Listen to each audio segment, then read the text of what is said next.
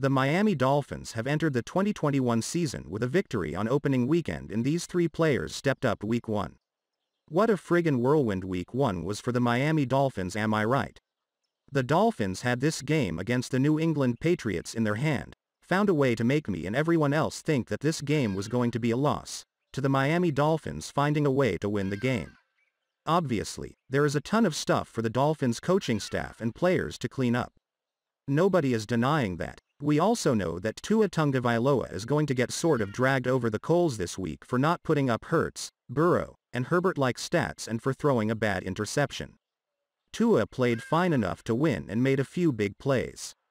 He'll get better. But I think going on the road in week 1, against a division rival who I'm told beats up on young quarterbacks, against a team that has been touted all week they are a sneaky Super Bowl team where more than a few calls didn't go our way and you end up winning, is pretty awesome. We can all go to work today feeling good. It was a 17-16 victory for the Dolphins, and I realize that all of us Dolphin fans have just about started to calm down. But there were 3 players for the Dolphins that stood out that really sealed the game for the Dolphins. 1. Xavien Howard, the guy who wasn't even supposed to be here, to me, played the best game of all the players for the Miami Dolphins. I don't know what kind of wizardry PFF will be coming out with to show how every player on the defense played in terms of a number, but Xavien Howard played like a guy that was better than everyone else on the field. I don't recall Howard getting beat for any deep balls, and I don't think Howard was tested too often. But you know what Howard did when the game was in peril. He caused a fumble and even recovered it. Howard showed up all game, and in the game's biggest moment, when the Patriots were leaning on the Dolphins, Xavien Howard stepped up and took the game from the Belichick and the Patriots. It was awesome, and it 100% had to happen for the Dolphins to win this game because New England was in FG range when Howard punched the ball out of Damian Harris. Obviously, Xavien Howard has to play at the level he did today.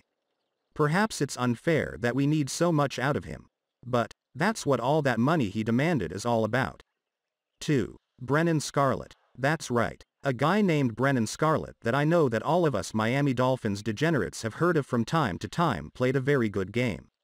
Jalen Phillips, the 15th overall pick of the 2021 draft, was picked to be big-time rusher. But Stone Cold Brian Flores went with a guy that nobody thought anything of, Brennan Scarlett, Nighthawk as he likes to be called, to bring pressure and make plays off the edge. That's what Scarlett did much of the game. There were so many times I saw number 57 and was like, thank God this guy 57. Not sure who this is making a play, only for figuring out it was Brennan Scarlett. His stat line is a modest one. 2 tackles, 1 assisted tackle, and a big-time pass deflection. No bigger play than 2nd and long where Scarlett batted down a wide-open screen to a receiver. If that play gets completed, then the Patriots were in the driver's seat more than they already were. He stepped up and made that play and a few others that held the Patriots to only 16 total points. Great job by him. 3. Jaylen Waddle. When the Dolphins and their higher-ups who decide where the ball should be going decided to get the ball to rookie Jaylen Waddle, good things occurred for the Dolphins. Sure, there was that one play where Waddle dropped a wide-open 3rd down that would have elongated a Dolphins drive. No doubt about it, that ball has to be caught. But Waddle was made a focus point of the 2-headed monster that is the Dolphins' offensive coordinators, and the ball got to him when they designed it to get to him. Tua even found Waddle on a semi-deep ball that was fun to see. Naturally, the touchdown to Waddle was a gritty one where you can see Waddle falling down but still making the play. The guy isn't huge, but he plays like a Hulk.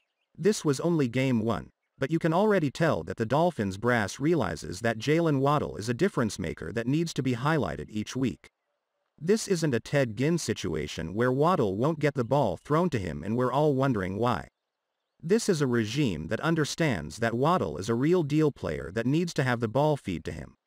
It's going to be fascinating to see the evolution of Waddle, especially when Will Fuller gets back with this team this week.